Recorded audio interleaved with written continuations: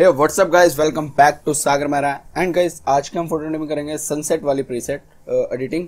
तो फ्रेंड, आप देख सकते हैं आपकी फोटो कुछ इस तरीके से हो गई, एकदम बेकार। आप देख सकते हैं जैसे आती है, और आपकी एडिट होने के बाद आपकी फोटो कुछ इस तरीके से हो जाएगी। आप देख सकते हैं कितनी नेचुरल लुक आ रही है, जैसे आपकी सनसेट वाली हो, जैसे पीछे से कोई धूप पड़ रही हो और आपके फेस पे डल रही हो। ठीक है, तो अभी तक आपने मेरे को इंस्टाग्राम पे फॉलो नहीं किया है तो फ्रेंड प्लीज़ जाके मुझे वहाँ पे इंस्टाग्राम पे फॉलो कर लो। वहाँ पे मैं अपनी लेटेस्ट फोटो एडिटिंग डालता रहता हूँ एंड टिप्स एंड ट्रिक डालता रहता हूँ, तो प्लीज़ मुझे वहाँ पे जाकर जरूर से फॉलो कर लेना। तो फ्रेंड, अब हम क्या करते हैं, अपनी वीडियो की तरफ बढ़ते हैं और आपको बताऊंगा मैं लाइटरूम में कैसे करता हूँ।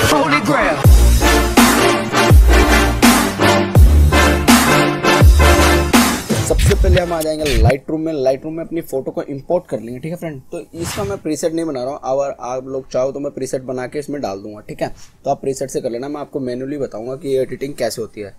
ठीक है, क्योंकि प्रीसेट हर एक अलग अलग फोटो पे अच्छा लगता है। ठीक है, तो हम सबसे पहले इसको एक्सपोजर को हम बिल्कुल माइनस कर देंगे, कॉन्ट्रास्ट बढ़ा देंगे, हाईलाइट्स बढ़ा देंगे, इधर ब्लैक्स बिल्कुल कम कर देंगे, शेडो 6 रखेंगे।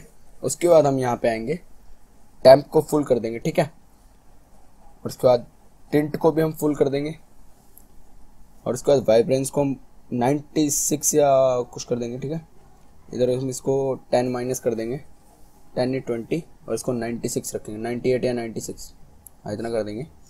उसके बाद आपको क्या करना है, ब्लू कलर की सैचुरेशन कम कर देनी है, स्काई ब्लू कलर की भी। उसके बाद यहाँ से बढ़ा देने से, ठीक है, डन कर देंगे। उसके बाद हम यहाँ पे आएंगे इफेक्ट्स के अंदर। ये जो 3rd नंबर पे होता है, ये इफेक्ट का होता है। ठीक है, तो अभी आपको दिखाया था बिफोर एंड आफ्टर। ठीक है, अभी हम 3rd इफेक्ट्स में आएंगे, क्लैरिटी डाल लेंगे इस पिक के अंदर 50 या 50% डाल लेता हूँ मैं। ठीक है, हाँ 51 ठीक है। डीएस डाल लेंगे हम इसमें 10%। वाइब्रेंस को थोड़ा सा, विग्नेट को कम कर देंगे।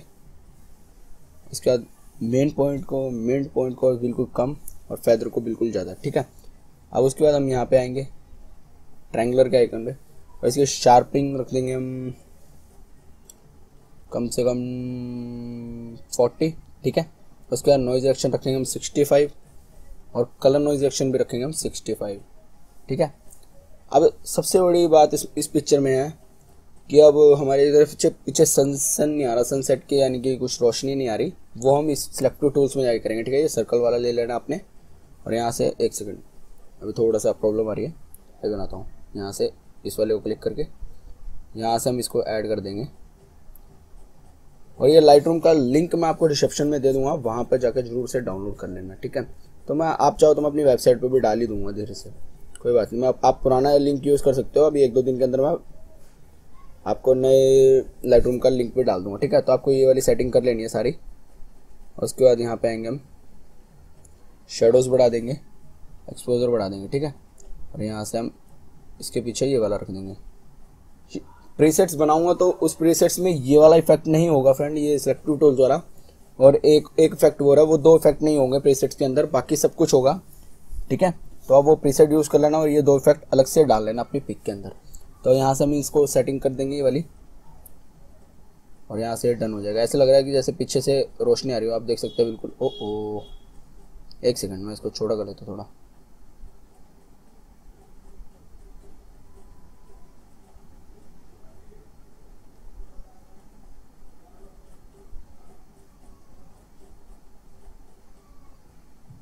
तो हम इसको अब अच्छे से सेट कर लेते हैं। ठीक है, यहाँ से फेदर को आप बढ़ा भी सकते हो, घटा भी सकते हो। ठीक है, तो यहाँ से मैं फेदर को इतना रख लूँगा,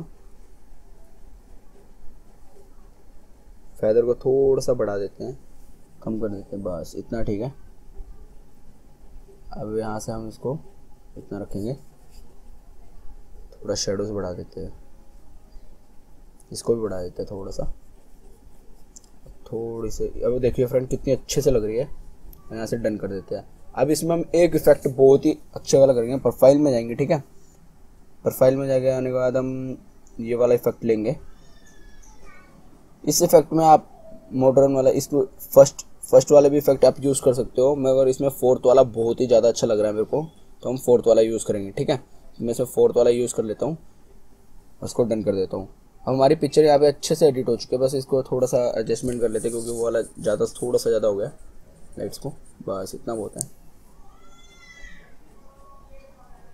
तो यहाँ से हम इसको डन कर देंगे। ठीक है फ्रेंड, तो अब मैं आपको देखता हूँ बिफोर एंड आफ्टर। तो आप देख सकते हो आपकी फ़ोटो पहले कितनी ही बेकार थी और अब अपनी लाइटरूम में आप ये वाली फ़ोटो एडिटिंग बहुत आराम से कर सकते हैं। जैसे आपने कहीं स्काई में शूट करवाया हो या पहाड़ों पर जाकर कोई शूट करवाया हो और आपकी फ़ोटो जैसे आगे से ब्लैक आ जाती है, कुछ आ जाता है, तो उस फोटो को आप कैसे अपने फ़ोटो को एडजस्ट कर सकते हैं। तो देखिए यहाँ पे हमारे जो भी फेस पे कोई पिंपल होगा या कट वगैरह होगा वो भी हम इसको मैच हटा देंगे, यहाँ से डन कर देंगे, ये हट जाएगा यहाँ से। ठीक है, हाइलिंग ब्रश से, और उसके बाद यहाँ से डन कर देंगे। अब मैं आपको दिखाता हूँ यहाँ से बिफोर, ये देखिए फ्रेंड यहाँ पे कट है। ठीक है, ये वाला। अब मैं आफ्टर कर देता हूँ, यहाँ से छोड़ देता हूँ इसे, और देखिए आफ्टर वहाँ से कट भी हट जाएगा इससे। ठीक है, तो आप भी अपने पिंपल्स वगैरह इसी तरीके से हटा सकते हो। ये देखिए फ्रेंड कितने अच्छे से एडिट हो सकते हैं। आप भी ऐसी अपनी फोटो एडिटिंग करिए, मुझे इंस्टाग्राम पे जरूर से टैग करना। तो मिलते हैं फ्रेंड नेक्स्ट वीडियो में। Okay, take care, bye bye friends.